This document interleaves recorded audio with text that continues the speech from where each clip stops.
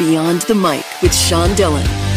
We're joined on the Starline by a hockey fan that loves to sing. He's working with the Tullman Family Foundation for the Music Matters Challenge, which offers a winner $10,000 and the opportunity to pick a music teacher to win 3 years of salary. We welcome Grammy-nominated John Ondrasik of Five for Fighting. Hey, Sean, how are you? Absolutely great, John. Let's go beyond mic. You don't have to sell me on the importance of a music teacher, as my son is about to graduate and become one. Oh, I want to know how his music changed your life, and how do you want to continue for it to change others? well, that's wonderful. Congratulations to your son. He's going to change lives, as you know. My mom was actually a music teacher. She was a piano teacher. And when music funding was cut in my elementary school in Los Angeles, she volunteered and started producing full musicals for sixth grade classes. Of course, I was Tony in West Side Story, so make of that what you will, Sean. But it changed the lives of all of us. And 50 years later, many of those kids still reach out to my mom and talk about how it made a huge difference in their lives, whether music was a profession or not. And as you mentioned, we are launching this Music Matters Challenge on March 26th on Good Morning America 3. And it's a lot of fun.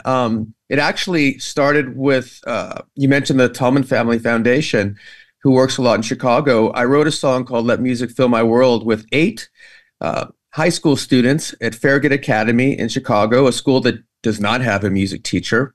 And we recorded this song, Let Music Fill My World. And it was so fun to watch them kind of come out of their shells and create this amazing song. They wrote the whole lyric, and we recorded it, and we did exactly what you're saying. We funded a music teacher for their school that'll be starting next semester for 3 years at a $300,000 salary. So maybe your son should apply. But we're doing that globally. We're doing that nationally. We're launching the Music Matter Challenge, and everybody can participate by making a little video, telling a story about someone who made a difference in their life through music, singing a little bit of Let Music Fill My World.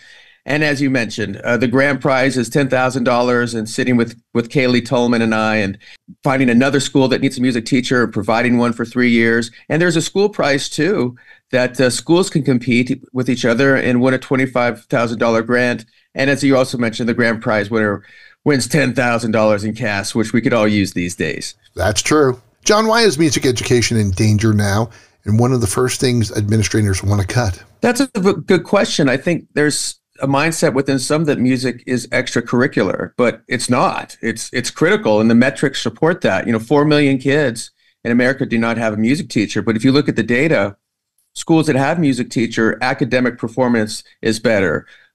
Depression, anxiety decreases. Social interaction certainly increases because kids find their own voice. They meet new friends. They can talk through music. So we could talk for an hour about how the music metrics show that music is critical.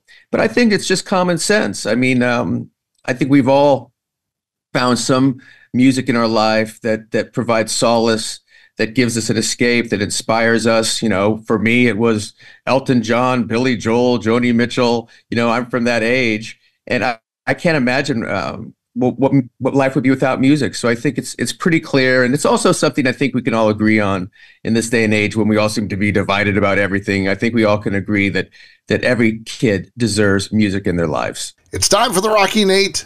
8 random questions. Answer with the first thing that comes to your mind, John. There is no pressure.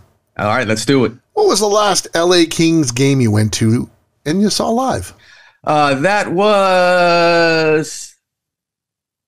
Well, we used to have tickets for 25 years, and I've been on the road for 4 months. So that was the Kings and the Ducks, and the Kings won. Piano, guitar, and harmonica. Which instrument have you thought of learning next? I would love to be a sax player, but then I learned that you can't sing and play sax at the same time, so I put that on the shelf. Kind of hard. Where's the best place on the UCLA campus?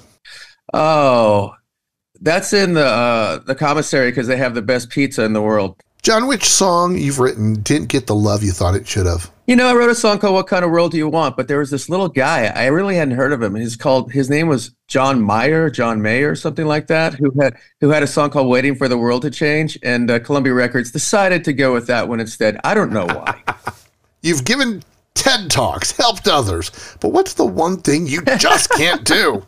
Cook. You can't cook? My wife is an amazing cook, so thank God. Thank God. Yeah, I'm not a very good cook. I'll smoke you some brisket, but that's about it. Fine with me. Yeah, in Texas, that's all you need to know, baby. I was at Terry Black's yesterday, so we're all good. Now I'm hungry. Where's the favorite place you've done a show at? Well, of course, Madison Square Garden for the concert for New York will be the most important show I've done. But, for me to play Dodger Stadium for the Kings Ducks outdoor game where I caught, fly balls in batting practice as a 5-year-old, nothing will top that. John, who's the one person you'd like to work with? You haven't done so yet. Paul McCartney, because I just want to hear every story, and he seems like a wonderful human.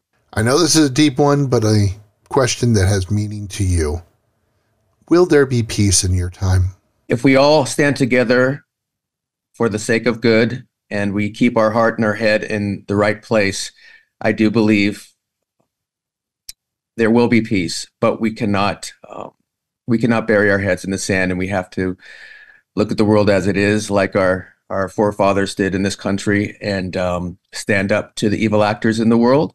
And if we do that, there will be peace. We'll sneak in a couple more with John Ondrasik from 5 for Fighting Beyond the Mic. John, tell me about the teacher, other than your mother, that changed your life. Mr. Stryker, high school bass player, an amazing teacher who let me write my essay on Steely Dan, and he did change my life. Why does music touch your soul? It's a way we can all talk to each other. It's universal.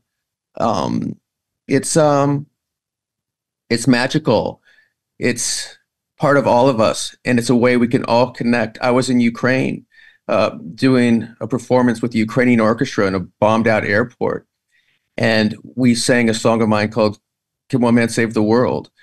And at the end of it, everybody was crying and hugging, and generals were crying, and I realized that nobody understood the words. They didn't know the lyrics, but it was the music that brought us together 3,000 miles away, this American dude and these people fighting a war. So that's how music brings us together like no other medium can. It's time for One Big Question with John Ondrasik from 5 for Fighting Beyond the Mic. John, the music industry has changed since you began, and you've changed the way you approach it. How has music changed for the better and for the worse since you started? Well, I think it's very kind of segmented. Back in the day, you being in radio, that music stations were able to play whatever they wanted. Now there's a few kind of music radio conglomerates that kind of control the playlists, which it's harder for young artists to break through. On the other hand, the beauty of the internet and YouTube and social media is you don't need a huge record company anymore to be discovered, to build a career, to have an audience, to have your music be heard. So that is a true blessing for all artists. I mean, I think all of us just want to be heard, have a chance to be heard. And with the internet, everybody has a chance to be heard. It levels the playing field. And also, you can make a record on your laptop. You don't have to spend $2,000 a day in a studio. So technology has, I think, certainly widened the landscape and given everybody a chance to spread their music through the nation, through the world. And that, to me, is the positive thing about where we are musically in this world. How can people get information on the Music Matters Challenge? Yeah, thank you for asking. All you have to do is go to letmusicfillmyworld.com.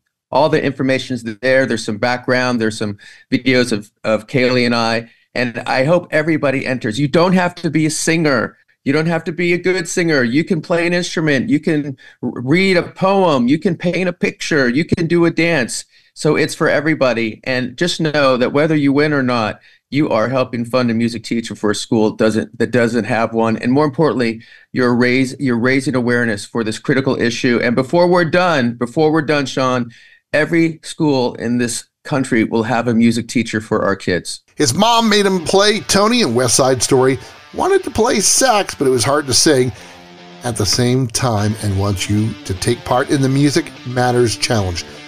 John Ondrasik from 5 for Fighting, thanks for taking the time to talk with us today. Congratulations to your son. Thank you, Sean. And that, my friends, is a Beyond the Mic shortcut. If you're enjoying these conversations, please check out another Beyond the Mic episode to find more actors, artists, and people you need to know. We'd also appreciate a like and subscribe on the Good Pods app.